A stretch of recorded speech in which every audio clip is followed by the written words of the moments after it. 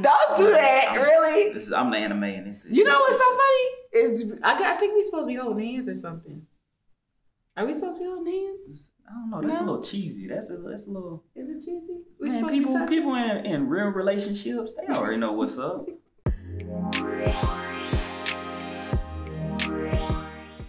Okay, so how has our sex life?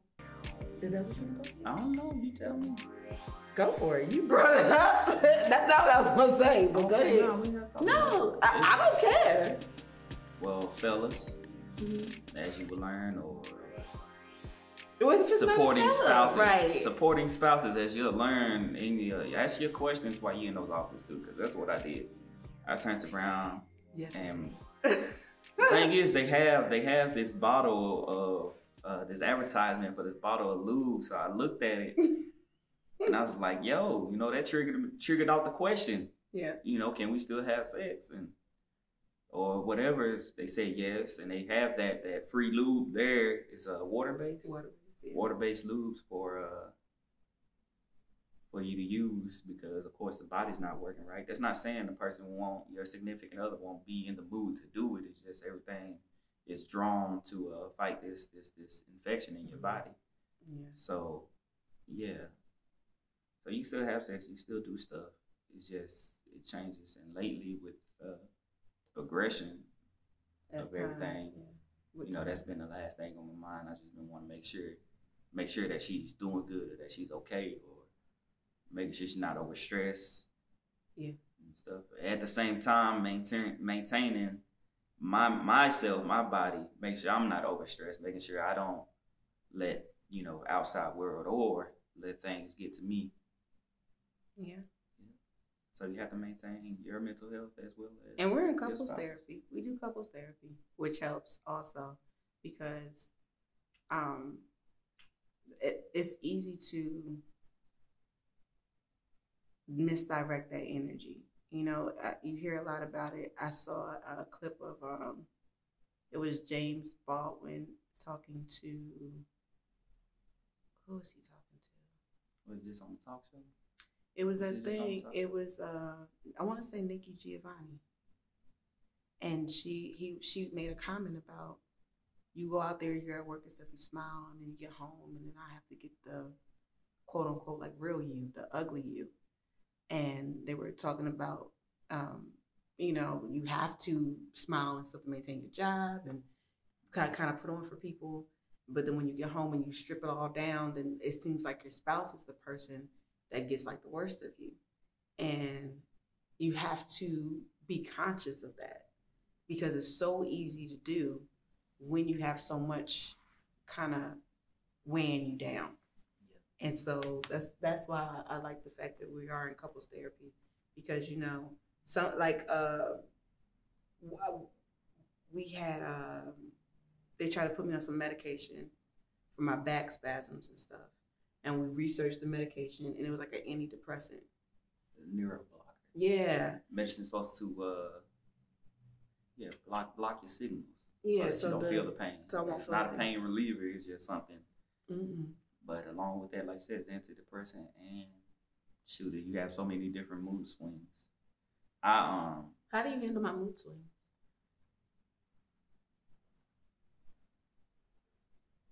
With understanding. With understanding and patience. Now, so not saying I'm perfect, because as we know, sometimes I'll be like, yo, you go sit the fuck down. Or like chill. Yeah.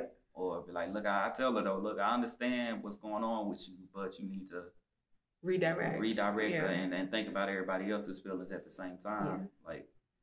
And you gotta understand too, like what helps, I think, is just knowing that the reason, like you said, ignorance of educating yourself and understanding, okay, well, why is she in this mood swing, or what's going on, or where's the frustration coming from, and we talk about all of that. Yeah. So he's doing a lot of holding. He'll put me in my place, but then turn around and cuddle me to make sure I'm fine. So we balance it out. Do you have any advice to give to the spouses? Like, what's the if you can give one, like, just solid, regardless of the stage a person's in, or medicine or no medicine, because we're not doing medicine. just one thing that you feel like a spouse of a cancer patient, like the one thing that you hold on to more than anything else. That I hold on to? Yeah. Really, it's not about me. It's not about me. It's the understanding of it, what your significant other is going through, and just being there for them. Yeah. Because it's easy for some people to fall victim, and talking about for the others for the supporting spouse to fall victim or play victim or feel like things are happening to them. Just remember, for one, life goes on and everything is temporary. Yeah. It's just a set stage, and hopefully, well, not hopefully, for those who have a more aggressive cancer or different at stage 3, stage 4, hopefully you sit back and once again think about them and think about like, hey, I'm gonna try my best to make your last days as heavenly as possible. Yeah. Try to give you heaven on earth before you go, because once again everything is temporary and it passes by. Yeah, we're down to 3. We're down to 3 treatments, and it felt like forever. Yeah, and it's only been like. Do you think it felt like that?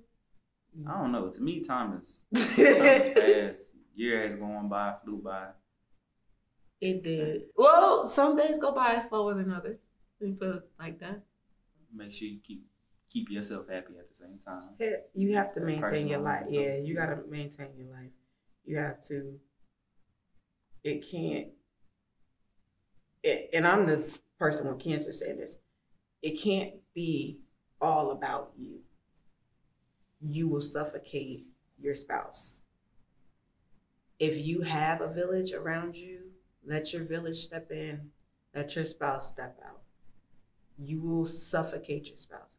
And you cannot be, I know it's a lot going on, but you have to love your spouse enough to want them to maintain their sanity, maintain their joy and happiness as much as possible during this process in order to give it to you. So it's still a cycle, because on my down days, he's the person who is there to bring in the positivity. I can't expect him to give me something he doesn't have. And if I'm constantly, weighing him down with this and that, and then, you got to be here all the time. I mean, he doesn't miss a doctor's appointment. He doesn't miss a chemo treatment, anything like that. But just something as small as him being in school full time for himself to work on his personal goals. You, cancer patient, take care of you first. As much as you can.